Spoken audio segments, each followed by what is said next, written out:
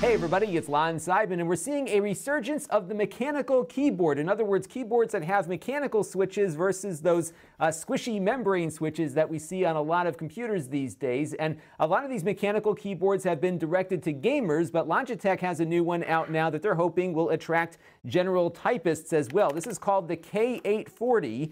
And it uses Logitech's Romer-G keyboard mechanism, and it is very similar to many gaming keyboards that they make. However, it is designed more for offices, so it has less of a gamer look to it, kind of a minimalist design, but it gets you that nice clicky keyboard sound here along with really nice tactile feedback as you're typing. We're going to take a closer look at this in just a second. I do want to mention, though, in the interest of full disclosure, this came in free of charge through the Amazon Vine program. However, all the opinions you're about to hear are my own. Nobody is paying for this review, and no one is reviewing this content before it is posted. So let's take a closer look at the hardware now. This keyboard costs about $79, so as keyboards go for general computing, this is definitely on the premium side of things, but the build quality is superb, and the mechanical keys are really, really nice to type on. What I like about the Romer-G mechanical mechanism that Logitech uses is that it's not overly sensitive and it's not overly springy, so you get a nice, confident tactile feedback here without a lot of extra sensitivity that will throw you off while you're typing. So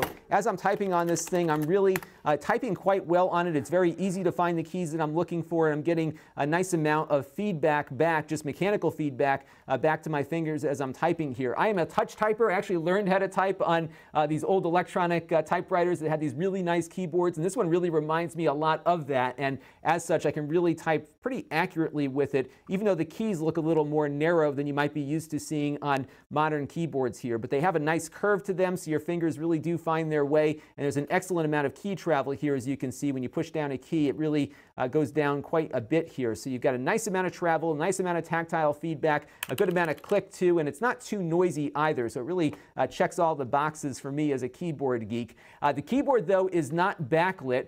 There are some gaming keyboards from Logitech that don't look too ridiculous. They actually look fairly close to this one that costs about $10 more that do have backlighting, but if you are looking for a basic keyboard and don't need the backlighting, this is probably the least expensive mechanical keyboard Logitech makes with a number pad on it.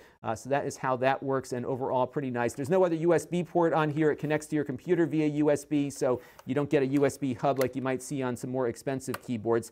There are some plastic stands here to prop the keyboard up a little bit to get the keys positioned better. I do prefer it in this configuration versus having it lay flat on the desk, so you may want to enable that on there. So here is the software. This is called Logitech Options. It's not required to use the keyboard, but it does allow you to change what these first 5 function keys do. It's not as feature-rich, though, as the software that comes on the gaming keyboard. So if you went up to that $10 upcharge on the backlit gaming keyboard, you'll have a lot more functionality like macros and a whole bunch of other stuff.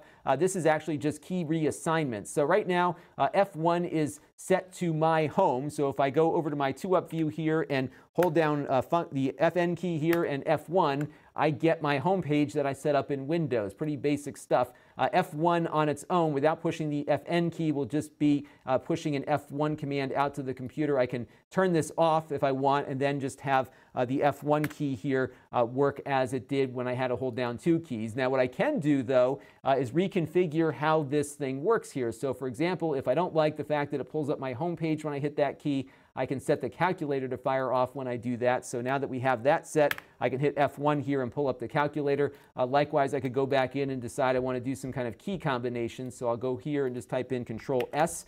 And what that will do, when I'm in Notepad here typing away and I want to save my document, I can hit the F1 key, and now I can then save my document without having to hit Control-S. I can just hit F1 to make that happen. So very basic stuff. On the gaming keyboards, you can actually set out strings of text and macros that fire off with different conditions and different timings and everything.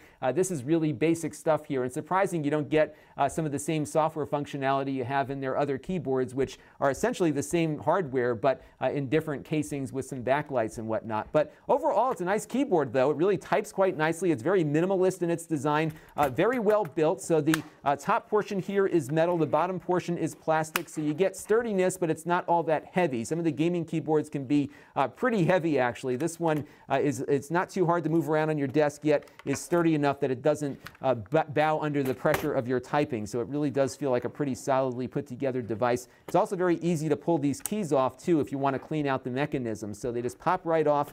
You can pop them back on fairly easily and get back to work usually, except when I'm live on air here. And you can go back to typing again without any problems there. It's very easy to remove these and get some things cleaned and get back to work. And overall, a pretty nice keyboard if you are a typing geek and want a mechanical keyboard that doesn't look like a command center for the Battlestar Galactica or something. Really nice design here and something I can recommend. This is Lon.TV. Thanks for watching. This channel is brought to you by my Patreon supporters, including gold level supporters Mark Bollinger and Cody Falk. If you want to help the channel, you can by contributing as little as $1 a month.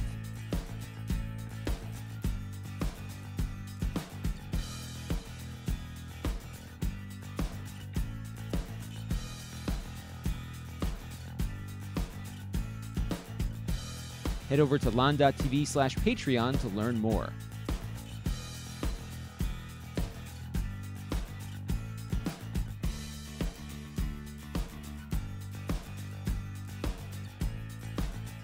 And don't forget to subscribe. Visit Lon.TV/S.